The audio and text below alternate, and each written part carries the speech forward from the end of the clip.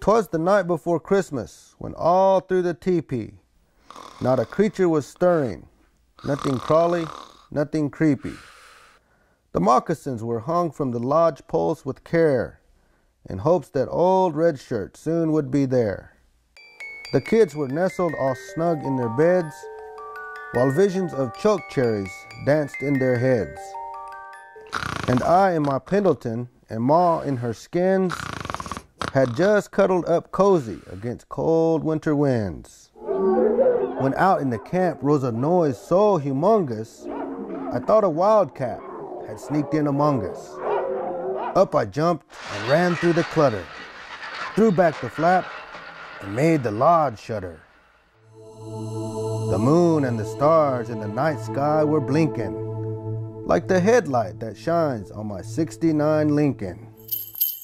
When what to my wondering eyes did show but an old wooden sleigh and 8 buffalo, with a plump little driver who was so well fed, I thought for a minute it was flying fry bread. Like thundering clouds these mammoths they came, and he whistled and shouted and called them by name. Now Harjo, now Redbow, now Chino and Soodle, on Tall Chief, on Jim Boy, on White Cloud and Serpohoodle. To the top of the trees, to the top of the bushes, he yelled, haul your fur and move your tushes.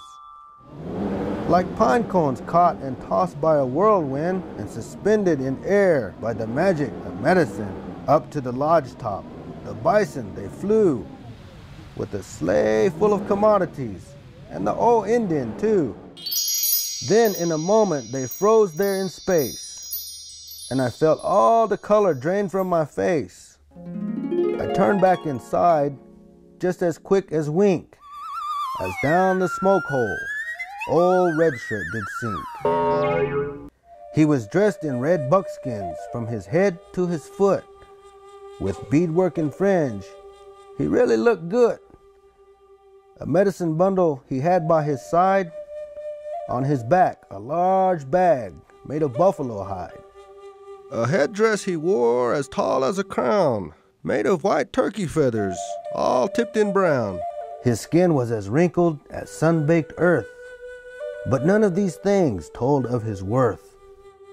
He spoke not a word, but used sign language instead, and filled all the moccasin with toys and fry bread. And then, like smoke rising into the night, he gave me a wink and took to his flight. Up through the smoke hole, into the sleigh, awakened his team with a hearty hoka-hey. And I heard him exclaim as they thundered out of sight, Merry Christmas to all my relations, and to all a good night.